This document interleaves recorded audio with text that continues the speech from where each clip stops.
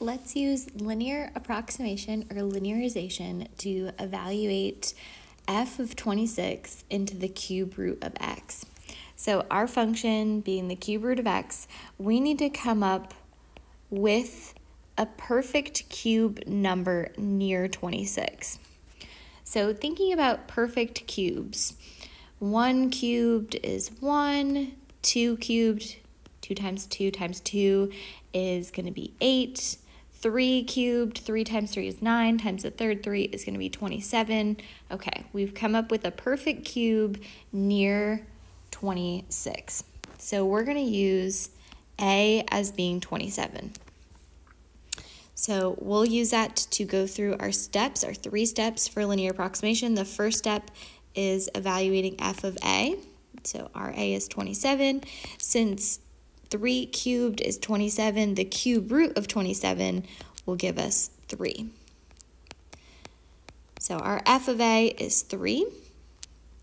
Our second step is to find f prime of A. So we're going to take the derivative and plug in at A equals 27. So the derivative here, we need to remember that the cube root is really x to the 1/3. So we take the derivative, we're going to bring down that 1/3 power and subtract 1 for the new power to get negative 2/3. So our derivative, f prime of x, is 1/3, and we're going to write it in a way so that we can plug into our head. So we need to bring down that negative power as being a positive in the denominator. So negative exponents belong in the denominator, and then we can figure out how to write it as a root again. So we have 1/3, and it's the second power with the third root. So I'm going to take the third root on the inside here of x and raise it to the second power, right? 2/3, 2 is the power, 3 is the root.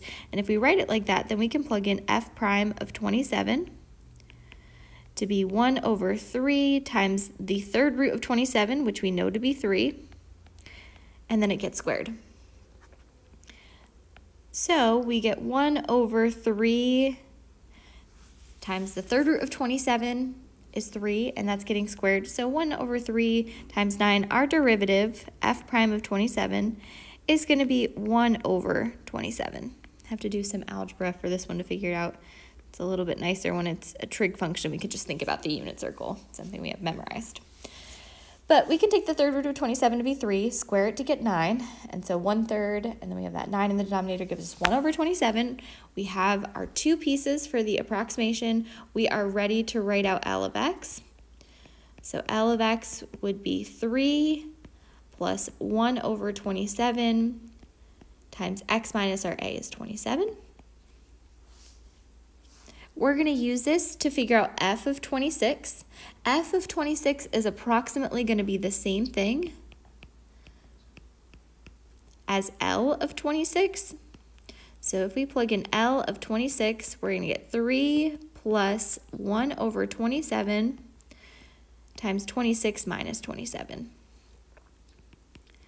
So we get 3 plus 1/27 times negative 1. So 3 minus 1/27. And to subtract fractions, we would have to have the same denominator. So we'd have to think about what 3 times 27 is. 3 times 27 is 81/27 minus 1/27, or our answer would be 80/27. This one had a decent amount of algebra in it. You could always check with a calculator if you have one. Take the third root of 26 and compare that to 80/27 and see that our approximation looks very good and accurate. It just took a lot of algebra to get there.